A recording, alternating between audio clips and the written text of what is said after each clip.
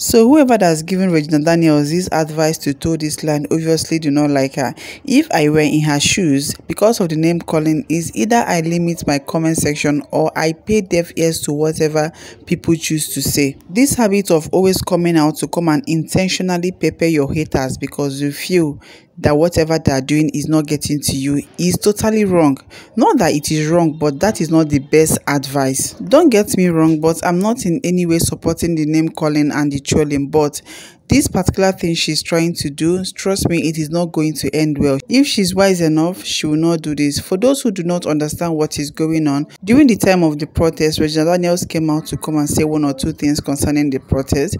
Even though what she said was not bad in any way, but people felt that the manner in which she said it was not okay at all. Apart from that, people also felt that because she has never come out to tackle this government, she has never come out to speak of the ills of this government, therefore she does not have any right to talk about people who are angry and hungry at the same time. She came out 3 consecutive times to talk about the protest, and the third one was something else. The third one was way off, and since then people have never stopped trolling her. 90% of the people trolling her are saying one thing, and which is the fact that if Nigeria was okay, she does not have any business getting married to a man who is old enough to be her father. So in a bid to pepper people, whenever she posts a video or a photo, she will put an intentional caption that will tell people, look, whatever you're saying is not getting to me, it is none of my business. If you continue to troll me from today till tomorrow, it is not getting to me in any way. After all, I am not the one suffering. So as you can see in this particular video, on top of it you can see occupation sweet grandpa's baby,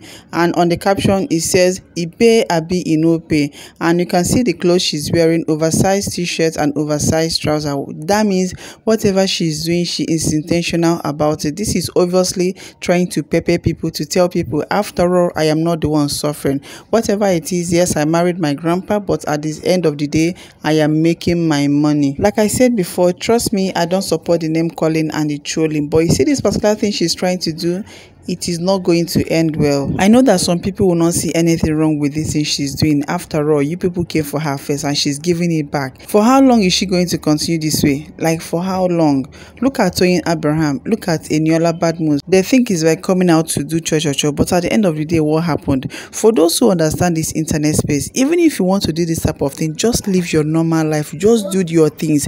Just do things as if it's not touching you at all. Yes, it's good to pay deaf ears. It's good to mind your business. It's good to do your things the way you want to do it, but you see this particular one she's doing, I don't think it is going to end well. Anyway, if you're watching this video, what are your thoughts? Please let me see your 2 cents in the comment section, and please subscribe to my channel if you've not, and put on your post notifications so that whenever I upload a new video, you'll be notified.